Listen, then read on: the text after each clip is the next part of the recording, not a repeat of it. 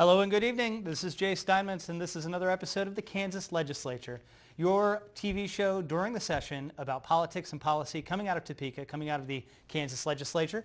I'm Jay Steinmetz, Assistant Professor of Political Science at Fort Hays State University in Hays, Kansas. And with me we have two legislators from Topeka. We have Representative Ken Rahjes of the Kansas House of Representatives. Representative Rahjes serves District 110, which includes much of Ellis County, all of Rooks County, Phillips County, all of Norton County, and parts of Graham County. Representative Rahjes is also chair of the Higher Education Budget in the House. We have also with us tonight Senator Elaine Bowers, who represents North Central Kansas and lots of counties there in North Central Kansas. Senator Bowers is the Majority Whip of the Kansas Senate, and she's also the chair of the Ethics, Elections, and Local Government Committee. Thank you for joining us here on the show this week, Representative Rahjes, Representative Bowers. Let's get right into it. We are dealing with an unprecedented viral pandemic. The response globally, the response nationally, and the response at state and local governments has varied considerably. And the last couple of weeks we had a show where we talked in depth about the response from Kansas, which compared to a lot of other states, there are some elements of success, positive news coming out of Kansas, that Kansans are taking it seriously, that the pandemic appears to be slowing in the state. And a lot going on here with regards to that in Topeka, obviously. You folks just came from a marathon session at the legislature, almost 24 hours of debating in the House and the Senate. A sweeping bill was approved on a 27-11 vote in the Senate, I believe, a 76-34 vote in the House. Among other things, this bill shields businesses and hospitals from COVID-19 related lawsuits.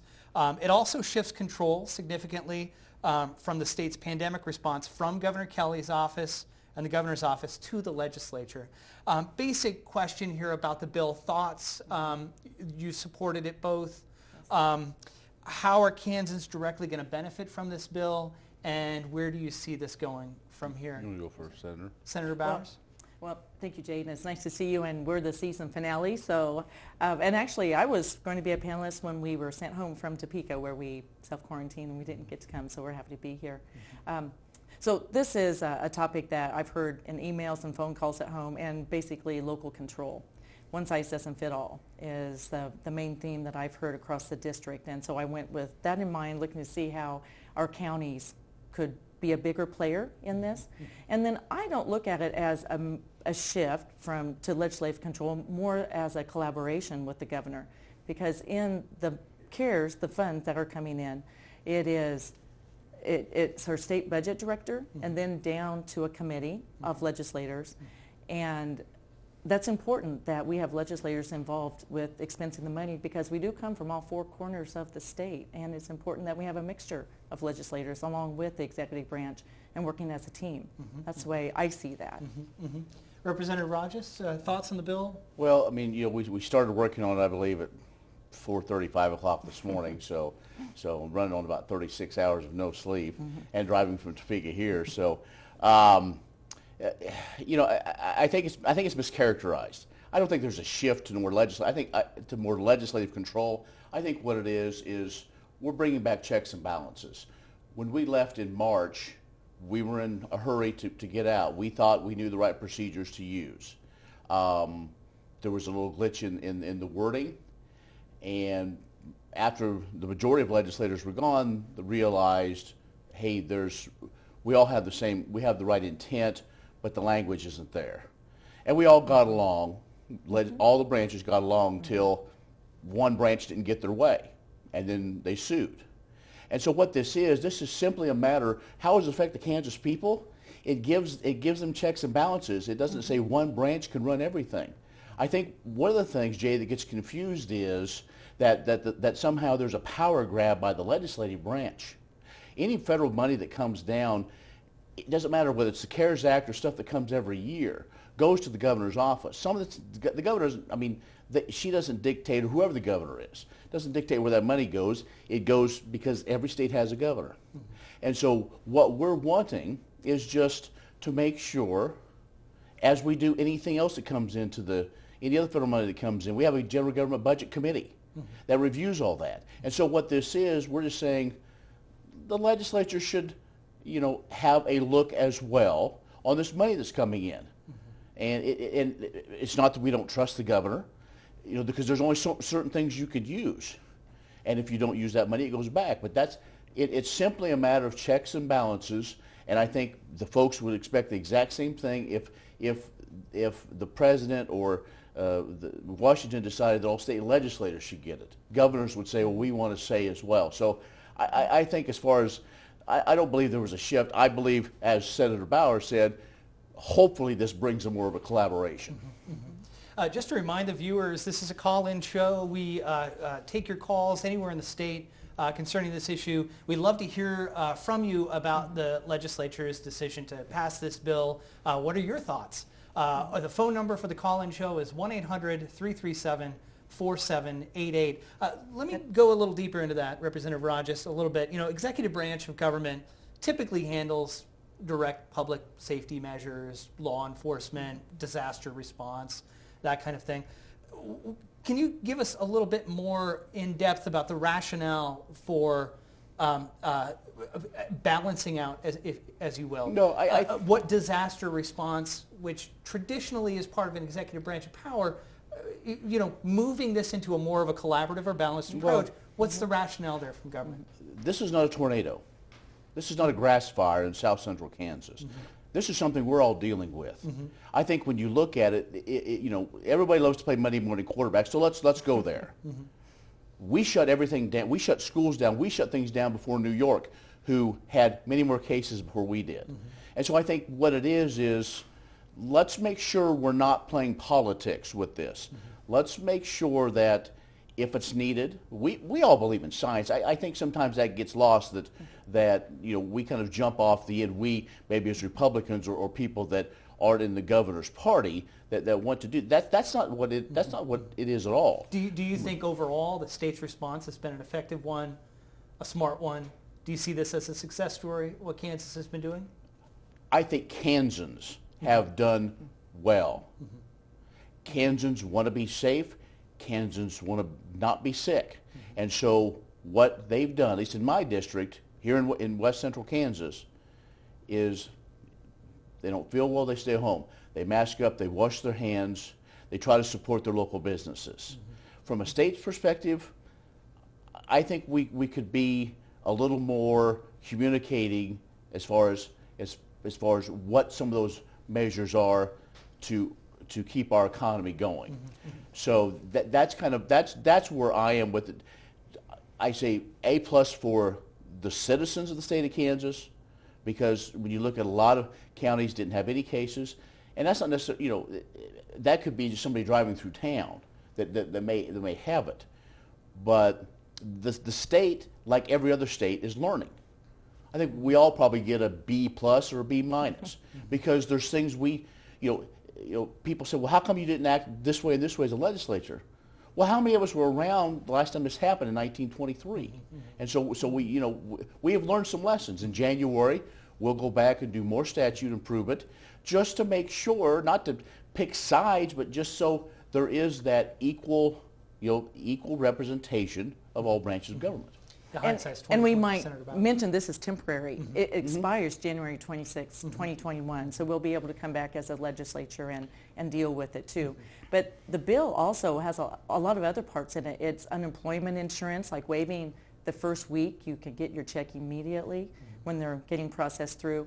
It eliminates the job search also, which seems to be a problem with people going into businesses that aren't open or available to the public. So there are some good things with that too.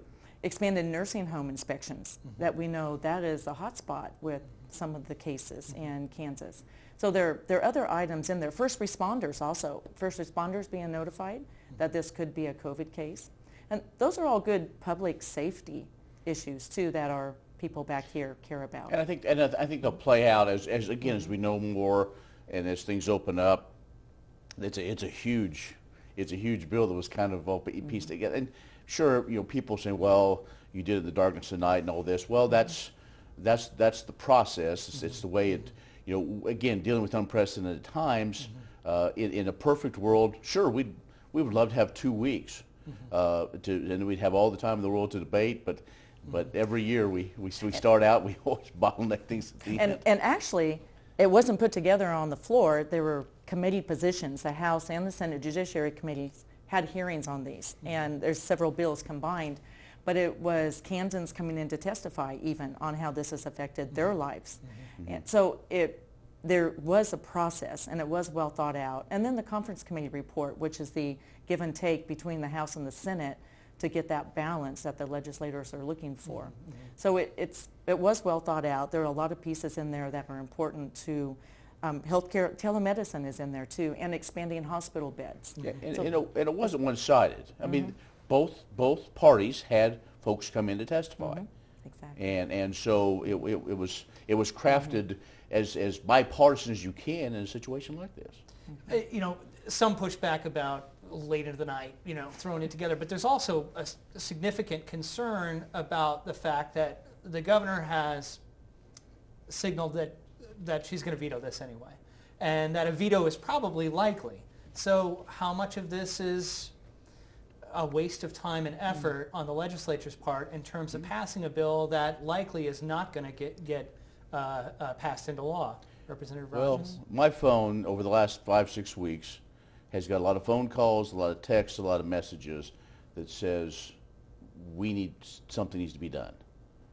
And so that's what we started with conversations and with meetings over Zoom and other places to craft something. So we did have that checks and balances. I'm going to say that a lot, but that's the case. And if she vetoes it, that's her prerogative. That's why somebody on the internet said, well, the legislature is going to stop it right now. Well, it stops in 10 days. Why in 10 days? Because she has 10 days to hold the bill and then whether sign it or let it become law. And so if she vetoes it, well, then the next steps, do we come back as a special session? What do we do? Because what's the likelihood of that coming back for a special session? If it is, it probably won't be right away. I don't know. I mean, we continue to get data every day on how things are.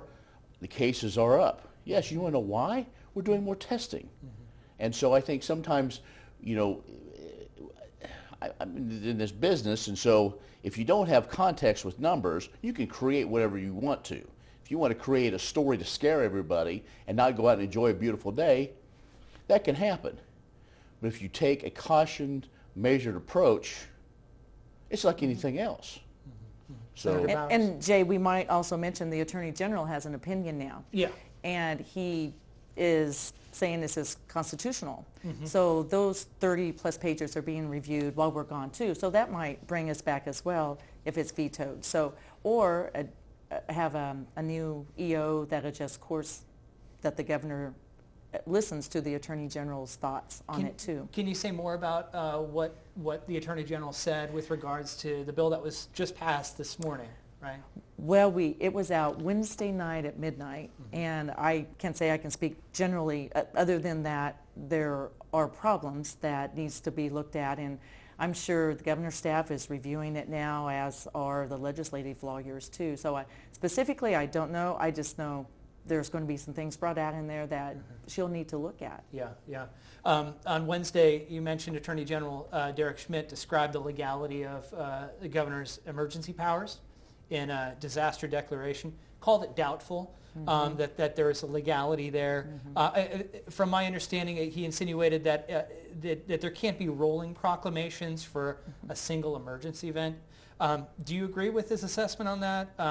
Are you concerned at all that this creates confusion for the public, or that this lack of coordination represents politicking at the expense of public safety? Senator Bowers? Well, when the Attorney General speaks, I think we need to listen to what he's saying. He's our top lawyer. It's his advice. In fact, he testified in front of Judiciary and cautioned us not to take too big of a bite or nothing would happen.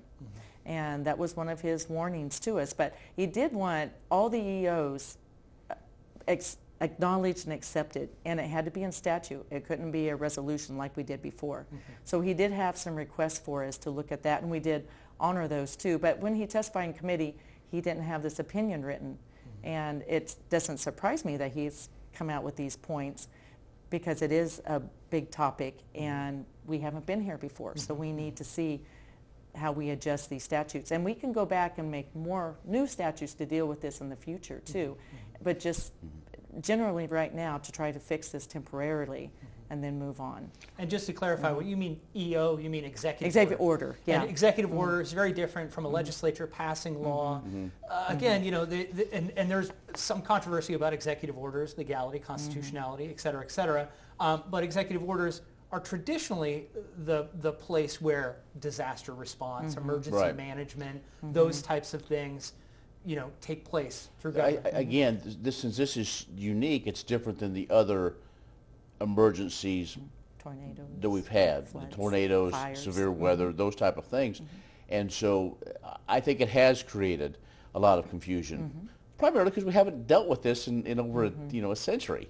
So, but we come out with a phased reopen and we go 1.0, 1.5, 1.7. You know, people, you know, they especially out here, and in counties that haven't been affected, they think they should be, and I believe they should be treated differently. And so, I think Attorney General Schmidt waited till a late hour to give his opinion, as not to. He didn't want to make it look political. He didn't want to get political about it at all, because he's simply doing his job as is our top law guy. And we'll see now. Now we'll finally get a chance to review a lot of things. There was a lot of things that I have stacks and stacks of papers that we can kind of go through or go on online and now get a better idea, because a lot of folks want to know, what does this mean? What does that mean? And to me, one of the good things that happened is, if it gets vetoed, it gets vetoed, but to give more power back to the counties. And the county commissioners and their health officer work together, and if they feel that the county can be opened up more, it is. That doesn't mean that if people don't feel safe, they can stay in their homes, they can mask up, they can do whatever. That's fine. I know Secretary Norman said he wants us to mask up when we're outside. Not demanding it, but asking, and that's fine. But I think it's the situation in Johnson, Sedgwick, Shawnee, Douglas, Finney, Ford counties are different than that tier up in the northwest corner that have had no cases. So I think that's the thing where, because again, our folks out here, when they were told to shelter close to home, they did. They're very conscientious, and they're not running around and doing things. They do the right thing, as they do anytime. And they bided their time. They waited for phase 2 and then counted on that date, and then it was backpedaled.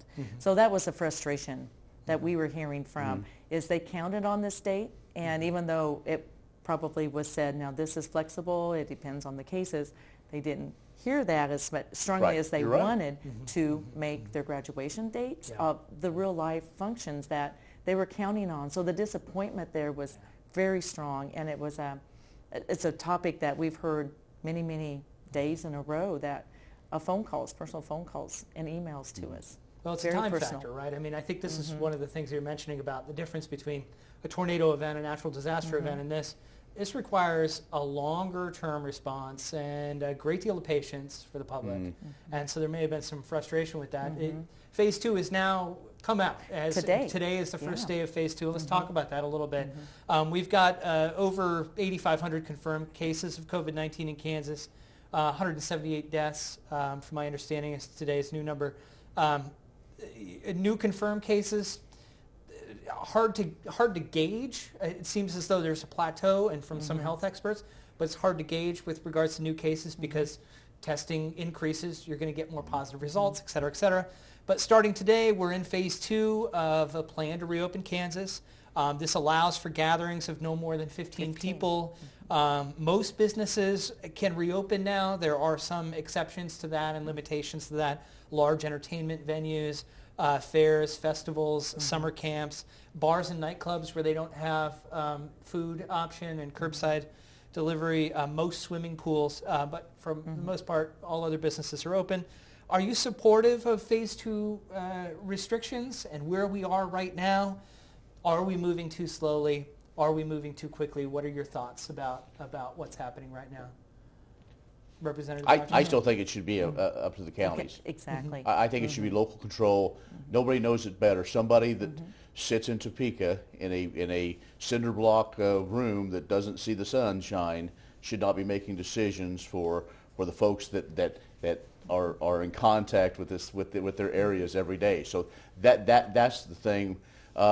Sure, I mean, we do want a measured approach to open back up. To simply throw the doors open and say good luck, well, I don't know if we're there yet, especially in some areas. But we look at here, folks here that have done a good job. Is concerned right now if you go, say, to the Kansas City metro area or those hot areas in Nebraska, we want to make sure we don't bring, it back, even accidentally, then have outbreaks. And so that's where, we've worked, a lot of folks have worked with local businesses that can be open and keep folks home to get, again, the basic needs. Let's And this bring in a phase, caller here. I would like to say this phase helps because little pee-wee baseball game practices can start. So more of the local activities that the families have counted on and look forward to. So some of those activities are available now, and that is getting people back to normal and to what they were hoping for. And the kids have been home from school since March, so they want them out in the fresh air, and so that's important, is the family traditions but believe it or not, baseball is a big deal with these families, and that's one of the biggest ones I hear about. We've got a caller on the line. This is Rick from Concordia, Kansas. Rick, good evening. What is your question? With regard to the state budget, how much trouble is the state of Kansas in with the impact that COVID has had on our economy? And are you encouraging our national representatives to provide assistance or funding to the state budget? Thank you. Great question. Two parts to that question. Let's talk about the economic issues going on here right now. We've got a 2-year budget projection, which is looking like $1.4 billion deficit. The state governments across the nation, there are economic fallouts here. In Kansas, we also have a constitutional amendment that the government must balance the budget. So things have to happen with regards to that. That's the first question. And then the second question there from Rick, a crucial one, with our national representation in Washington, do you support the U.S. Congress passing a bill, and a bill that could be signed by President Trump, that would give additional money to state governments?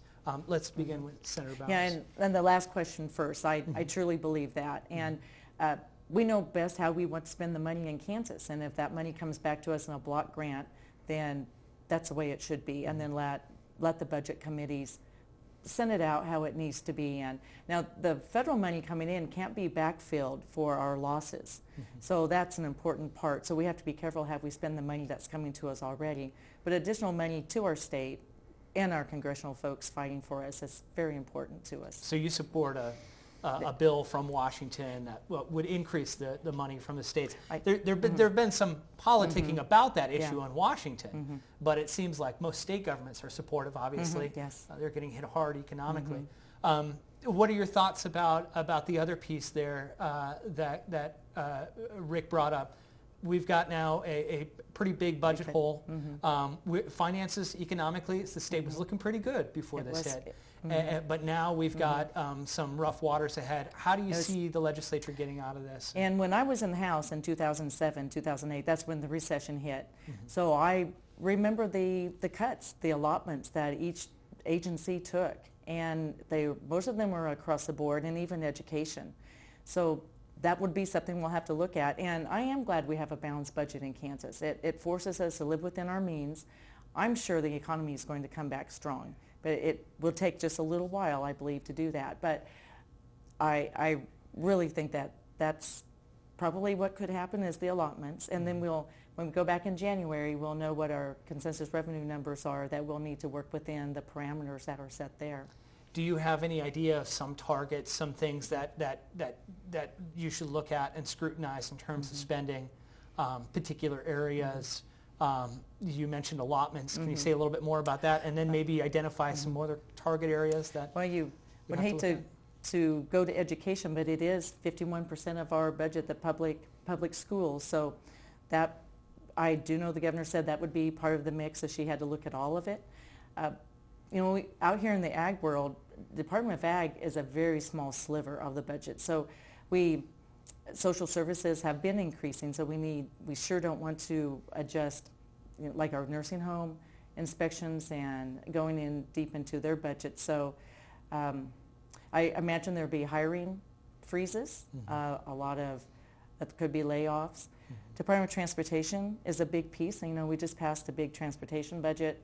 Sadly to say, maybe some of those projects don't get done as fast as we had thought they would.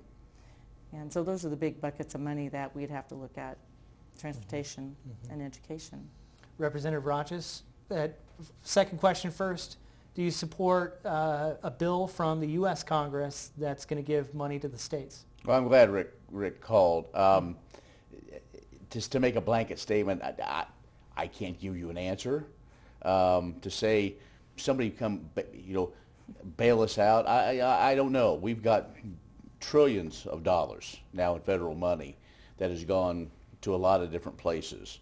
I think, I was not a big fan of some of that first federal stimulus money that came out before we really kind of knew what we were dealing with. So I think again, measured approach. Let's get a good handle of where we are. We had a consensus revenue number come in when we were off. Obviously, that was a very speculative number. We know there's a huge hole in the budget now. There's things that have to be funded. One thing that didn't happen was the mega omnibus bill, that if there was money left to go to do some programs, of course, that's down the wayside. Senator Bowers said, there's money coming now through the CARES Act that will be used for COVID-related situations. I don't know if this administration and this Congress, in listening to our congressional delegation, that there's not much support for, and I don't want to use that bailout word, but even assistance. I think as you see what goes on, there may be something, but like Senator Bowers said, probably should go through our budget committees or appropriation ways and means to see where the best ways to do that, if there are ways to fill in some of the holes. Again, without knowing what the bill is, it's hard to say whether to support it. That you can get into as we find at the end of the legislative session, when we do what we call gut and goes, you could support the best bill in the world, and all of a sudden it becomes a completely other bill. So until you really know the details, it's hard to say, unilaterally that you support something, because you don't know what kind of strings will be attached to it as well. But overall, just in general, like in theory, do you support the idea that Washington should be providing federal assistance to state governments for the economic well, the federal government right now has sent two payments of forms, almost three now, to agriculture, directly to producers, which will help stimulate the economy. That's the goal. And so I think those, and get assistance directly to folks. That's the best way to do it. I'm concerned if it would go to, quote, state governments, then where would that go? So I think if we're going to do assistance, it would go directly either to those in need or directly to the American people. So that's where, as we look at moving forward, I think, find those opportunities to encourage citizens to help fire this economy back up.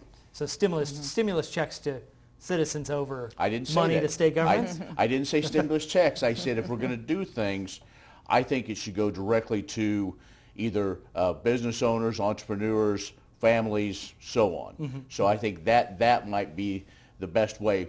Now, I think we're looking at cuts. We're looking at allotments. That's a reality. We worked hard to get K-12 back in line, but we've all got to be a player in this. And to think that something's is going to go untouched, then something will go by the wayside. We still have huge needs in social services. We have huge needs to try to get our foster care system taken care of. And how we're going to do that. I mean, those are the things you lose sleep over. And try to meet just the basic needs of helping people, Yeah. let alone the other things. Yeah. So it's going to be those that want to run for the legislature, that's great, but it's not going to be fun times at all. This is going to be a heavy lift. We've got another caller here. We've got Carol from El Dorado, Kansas. Good evening, Carol. What is your question? Well, property tax is due on December the 20th, and then you can pay the second half June the 20th. But for your convenience in Topeka, you changed it to May the 10th, which is several years ago. Why can't you, on the first half, the December the 20th, change that to the 27th? Because those of us that get our Social Security checks on the fourth Wednesday of the month, like last year, the fourth Wednesday of the month was Christmas Day. Have you ever tried to go shopping on Christmas Day because you just not got your Social Security check? I mean, if you can change it from June the 20th to May the 10th, why can't you change instead of December the 20th to December the 27th? That's only 7 days. But people like me that's on Social Security, I would be able to have some money to buy my grandchildren Christmas. But I can't do that because I've got to pay my taxes on the 20th. I don't have enough money to pay for both. So a pointed question there from Carol. So, Response? well, I've noticed how the 20th is close to Christmas too, Carol. I've often thought that with kids and grandkids too. That hasn't been an idea that's been proposed since I've been in Topeka, although it's always something that we can talk about too. And then it predates both Ken and I when it was moved to May, and I do remember, and as a business owner, paying taxes in June. So it was a balanced in half the year and half the year. So going to Christmas is really close. But you know what? This is something we could bring back to the tax committee, which you said on too. I think it's definitely worth a conversation. Again, don't think about things like that. One thing that we did do yesterday through everything is we did pass a kind of a package of tax bills looking at reducing some property taxes, looking at possibly setting up to where you can maybe make payments or do some other things. And right now, because of the situation, maybe have some relief on penalties just to kind of get everybody caught up. And so some things are happening. So, but good, again, something you don't think about. Again, and what we see in Topeka, a bill is just someone's idea, and that's how it we starts. put the idea into a bill. Then we have testimony. We have pros and cons, and people come up and testify. So that would be an excellent idea. We could help you do that too, Carol. And one bill that didn't move, it was in the House and didn't come over to the Senate, was a lot of businesses have to prepay the first half of the month's taxes, and that was looked at in a House bill if we do away with that system. But I believe it's stalled too with holding off to see what happens during this crisis. But there are other tax ideas that are out the there. Transparency, the tax transparency bill for counties. You have that level, and if you raise it, you have to send out a notice And the most important part county commissioners have talked about is removing the tax lid. Right. And that is the biggest piece of that tax bill that we just so sent hopefully out. that will maybe bring some more stabilization to county budgets. Again, like Senator Bowers and I agree, local control. I mean, that's we're in other counties rather than our home counties a few times a year, but those county commissioners, those city council folks are there every day in those counties, and so that's where they know exactly what works for them. We've got another caller here on the line. It's Dave from Dodge City. Good evening, Dave. What is your question? Good evening, and thank you. This is directed towards both of our legislators. What does Kansas have to do to get the Medicaid expansion bill passed in Kansas? How long are we going to allow Senator Wagner to hold that program hostage? There's 130,000 people, low-income individuals, that could use this program right now, yet it continues to be stalemated and doesn't go anywhere. So can you please tell me what has to be done? And thank you. Thank you, Dave. Let me add on to that a little bit. Dave read my mind. That was my next question. Kansas Medicaid expansion failed in this session, despite polls that show expansion's popular amongst Kansans. And another piece of this that I wanted to ask and maybe add on to Dave's question here, which is a general Why can't we get this done if it's popular? Does the COVID-19 outbreak shed new understanding at all on the question of Medicaid expansion? We've got now about 160,000 Kansans who have lost their jobs because of this viral pandemic. Some of those losing their jobs have employee-based health care. Has the economic fallout from the pandemic shown the importance of taking those federal dollars for Medicaid expansion and expanding health care coverage? Let's start with Senator Bowers first. Well, that is a topic that's just come up the last couple of weeks as we're going through this crisis. Yesterday there was an attempt in the Senate, and I have supported Medicaid expansion, and there was 27 votes last year, or 23, but not to 27 to debate it last year. But our majority leader at the time worked with our governor and came up with a modified plan, and that was a bill that never got any traction in the Senate this year, but I had thought it would because it was a compromise plan, and the House already passed a version that they could go to conference and settle the differences, but it didn't get that far. Now, yesterday, we did have an attempt to put it on as an amendment, but it went on to a utility bill, and in our process, it wasn't germane.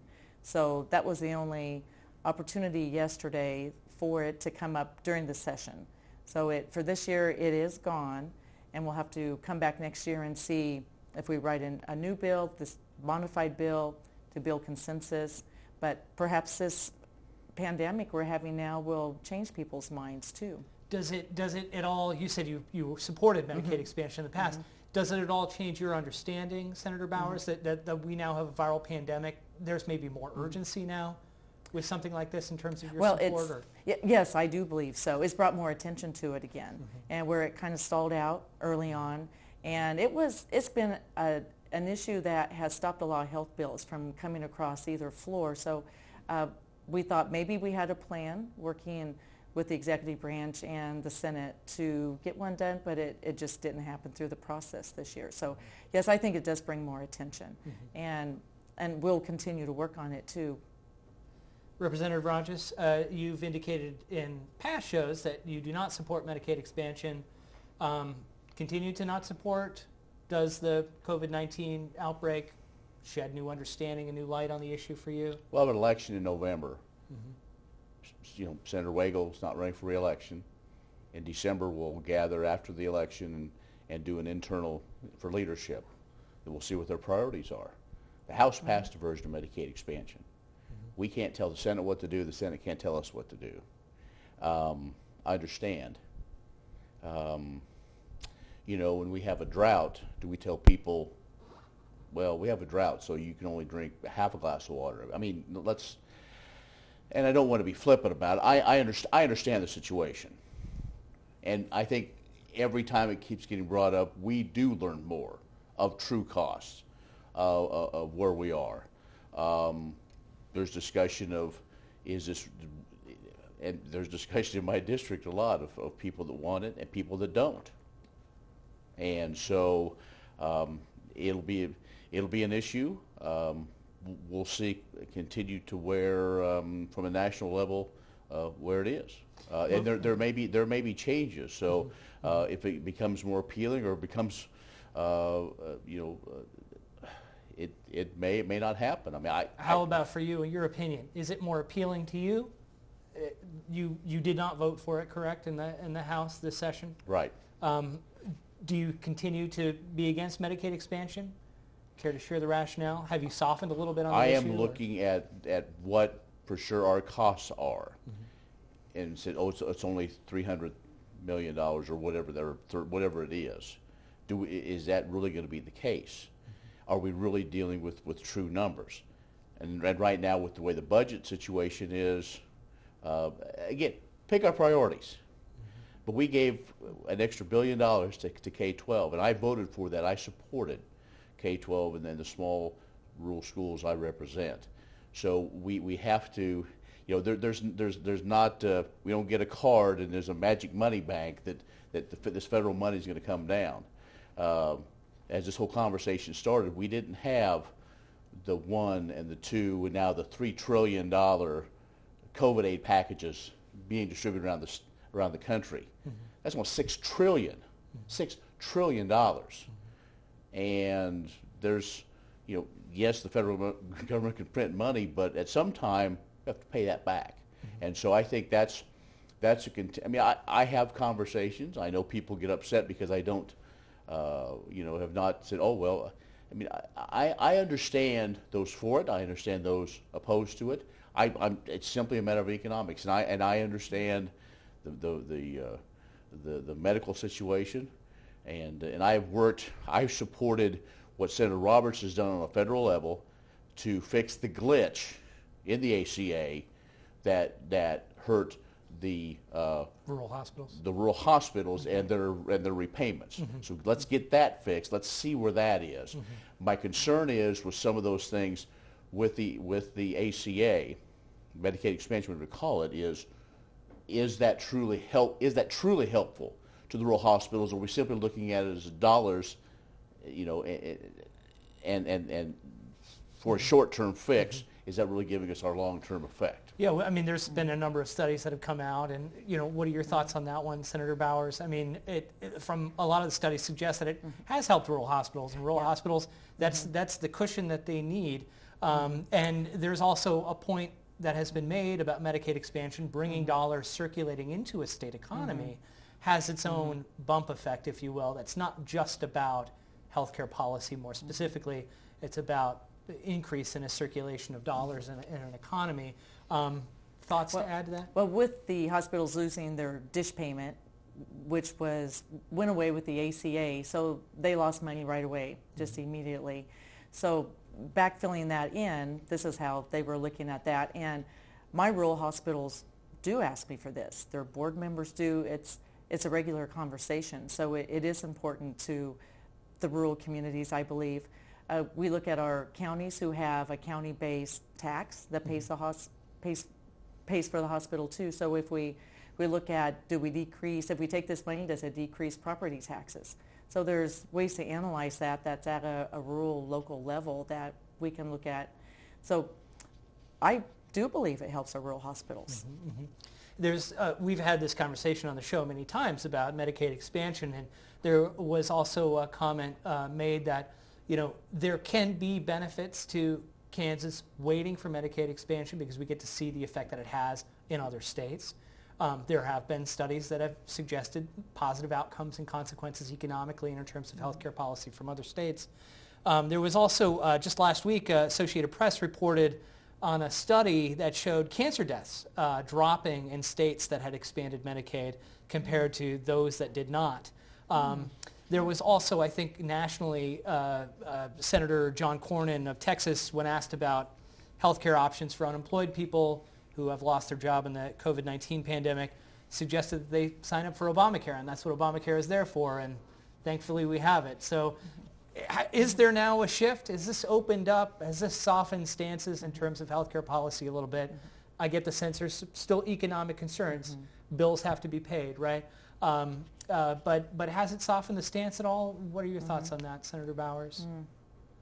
Haven't really thought of it from that angle before. It has been economic also. And what does the numbers do to our counties? And what is the budget for the state? So I do believe this pandemic has brought out, now we're not sure where our funds are. So can we afford Medicaid expansion? I've heard it that way also the last few weeks too. So I continue to listen to my hospitals, their boards, and this is something they ask for.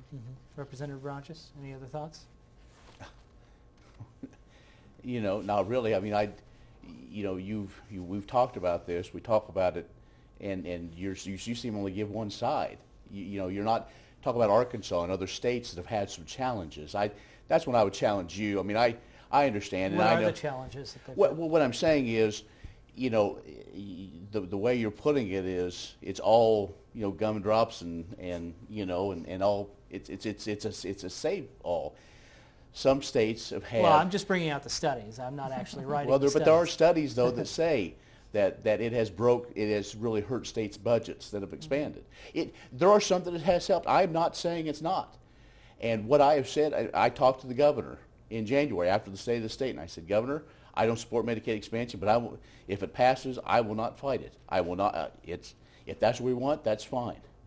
And I've told my constituents and others, that are very passionate about it. If I'm wrong, I'll be the first one to admit if we go down the road and it does. But right now, I understand it's a very important issue. But we're also dealing with an economy that was almost literally shut down by this governor. And so we talk about, the COVID deaths and the COVID sicknesses.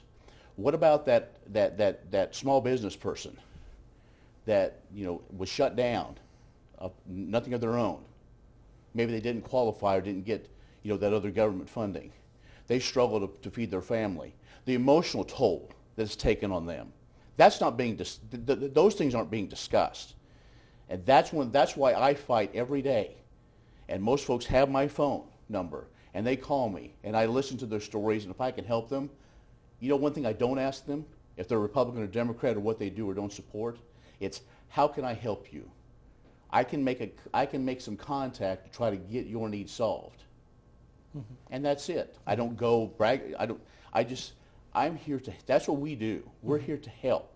And part of that is I have a grave concern for all our communities, that they are healthy, not only from a physical standpoint, from an emotional standpoint, and a financial standpoint. It is critical out here. We have to have those, and we have to have folks that have confidence and that want to engage in the economy.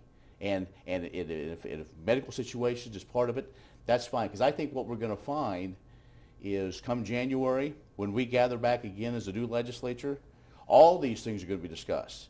And who knows where we are with all this, and there may be other ways. Obviously, there's engagement in rural health care and how to do that and trying to find multitudes of answers. Make sure we have plenty of doctors and so on. Just very quickly, you said confidence to get out there and go about normal daily life, economic activity. What role does testing play in that in terms of the COVID-19 outbreak? To what extent do we need a mass testing infrastructure for people to feel safe to go about their normal everyday life? What are your thoughts on that? Well, yesterday when we went to the Capitol they scanned us for a thermometer, took our temperature, and gave us one of these. In fact, I haven't had time to take it off yet. And what this shows was that I did that basic scan, and that my temperature was fine, and I was evidently symptom-free. I didn't do a test. I think there are some where you have, right now anyway, where you have gatherings or manufacturing plants to need that, or if folks want it, or if they feel they're having some symptoms. Although there's concern about asymptomatic cases. The CDC just today published a report that said estimated 35% of positive COVID-19 cases are asymptomatic. But then maybe should we have people if to get it every day? I don't know. I mean, that's the thing we have to look at. And I'm not an expert, so I think everybody handles it differently. Some people want to wear a mask, even if they're not around people, and that's their prerogative. Others don't want to, and that's a prerogative too. Some churches, like mine, we're not going to sing for a while. We're social distancing, but not to take that chance, and that's fine. But that was a decision made locally. We've got Carol from El Dorado back on the line. Good evening, Carol. Have a follow-up question? Yes. Years ago, you used to be able to get the food sales tax refund if you're a senior citizen when you did your Homestead Act. And at the time, it was $125 you got refunded. And the bank that TV dinners cost $1 at that time. So with you doing away with that and me not being able to get that $125 refund back, that took 116 dinners away from me, because that's what I would, I bought those in order for a meal.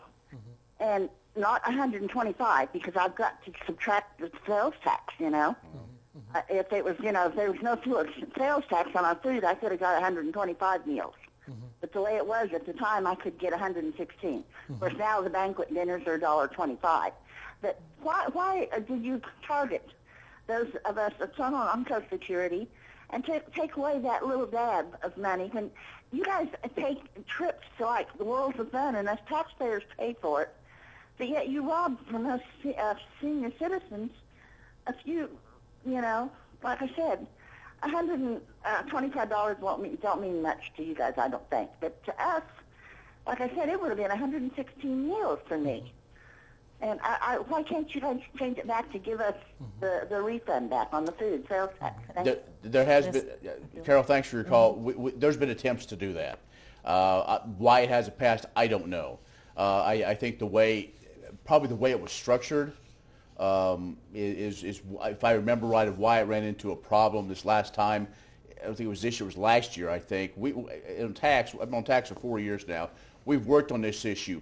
One thing that many of us have worked on is to reduce the sales tax on food generally.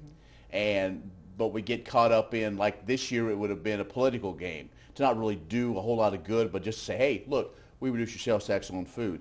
Governor Kelly brought this up her first year to reinstate that, but it got dissolved in politics because it got added on to some other things that she didn't want, and so it got pushed through. Well, then it passed. She vetoed it, and then that's the politics of it.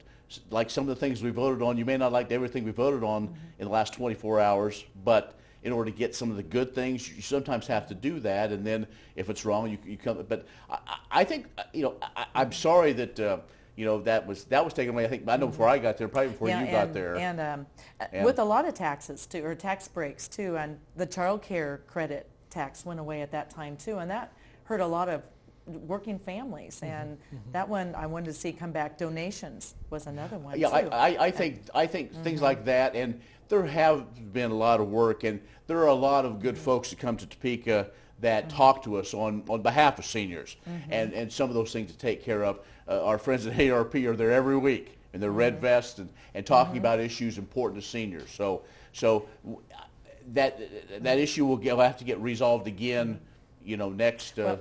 And then we could introduce a bill. Right. We can keep it going. We can sneak in one more caller here very quickly. We've got a caller from Elkhart, Kansas. Good evening, sir. What is your question? Good evening. Can you hear me? Yep. I had a question on property tax. Property tax is 11.50%. What are you guys going to do to reduce property tax? Reductions in property tax? Hard time to talk about with budget projections the way they are now, but what Well, are your thoughts? a lot of property tax comes to the county level. And so one of the things we've done is try to bring some transparency and some relief. This Tax Transparency Act, it started in the Senate. Yes. And so you might know more about it as far as we talk about that, which is a direct correlation to property tax. Yeah, so removing the tax lid was the exchange for this. And you would be able to see if your property taxes were raised, what the purpose was, is what the idea of this bill. So transparency to you to see where your taxpayers' dollars are going. So that was the basic idea, and removing the tax lid was the trade-off. Well, and I know he was asking, what to do to lower it. Boy, every county has issues with roads, and those type of things go up. Your county commissioners, have to make good decisions, and it kind of ebbs and flows. And so hopefully, before too long, if you have agricultural land, I think one more year, and then that goes back down our rolling average. Yeah, so. we're on the downhill. We only have a couple of minutes left, and I would love to spend more time talking about elections. Oh, elections, and the extent to which Kansans are going to be voting at the polls or voting by mail. Do you want to? And we're hearing a lot about voting nationally right now too. And Scott Schwab, who's our Secretary of State, just came out with a release that last week that he'd like to see us do advanced voting. So I took him up on that, went online, and ordered my ballot for the primary and the general. And it was very, very simple. So he was encouraging us to do this. July 28th is the last day that we can do this. So if people would like to go on to the Secretary of State's website. And he also told me that the state of Kansas is getting $4 million in CARES dollars coming in. So when we do go to our polls, if we vote in person, you could expect to see hand sanitizer, masks, even stylus pins. So they're spending their money to each county. And those are positive things that he's doing with the elections too. So advanced ballot, and then also new poll workers. They can work as young as 16 now.